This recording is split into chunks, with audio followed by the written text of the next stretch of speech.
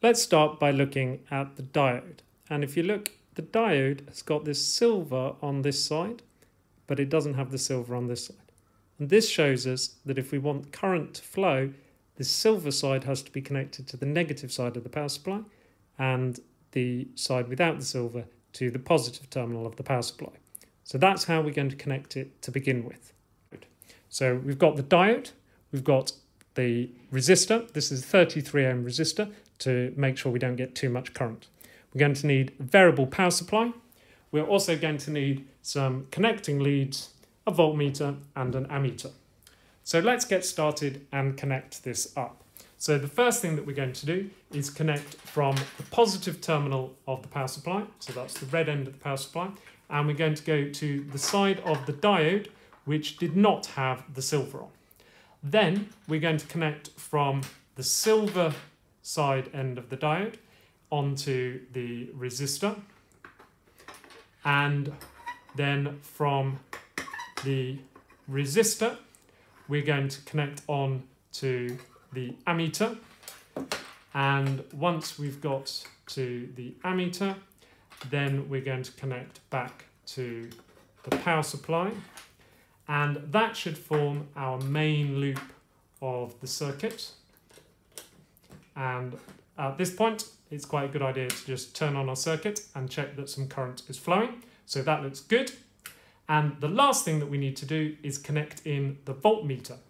But the voltmeter is very important, must only be connected across the diode.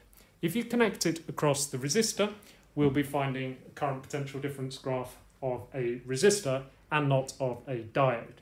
So let's carefully connect in. Remember for the voltmeter that we don't have to disconnect anything, and we're going to connect in our voltmeter just across the diode.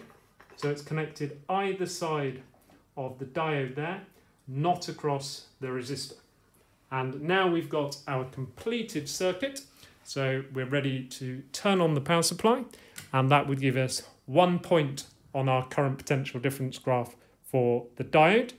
We can adjust the voltage or potential difference on the power supply here.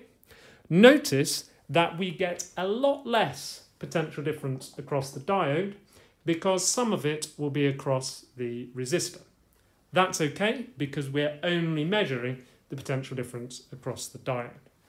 So once you have adjusted your power supply and measured a range of potential differences across the diode when it is connected in forwards bias, we're then ready to try and get the points for the negative potential difference and negative current.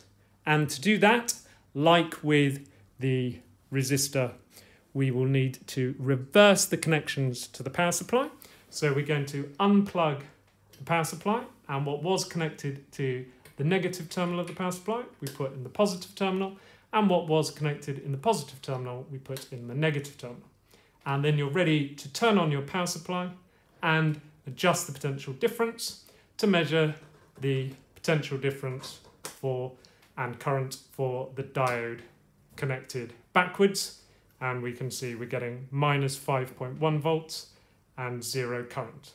You can obviously adjust yours to get lots of points.